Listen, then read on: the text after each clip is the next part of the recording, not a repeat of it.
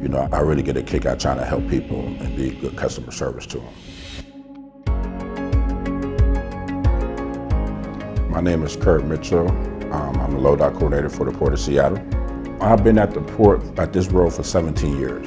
I coordinate deliveries coming into the load dock and let them know what's the best time to come in. If at a certain time the store needs a delivery to come in, I'll coordinate with the store and let them know what's the best time for that contract to come in to do that work at the load dock.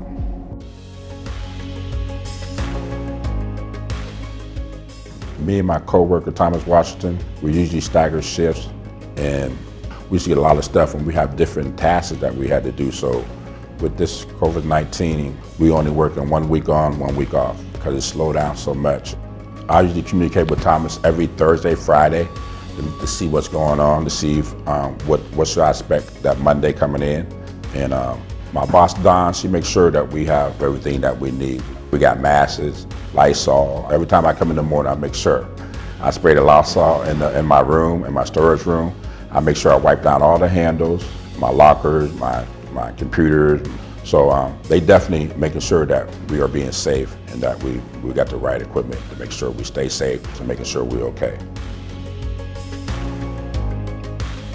I really appreciate the port and how they are a great team player. You know, they definitely will help you out if you need any type of help and guide you the right way.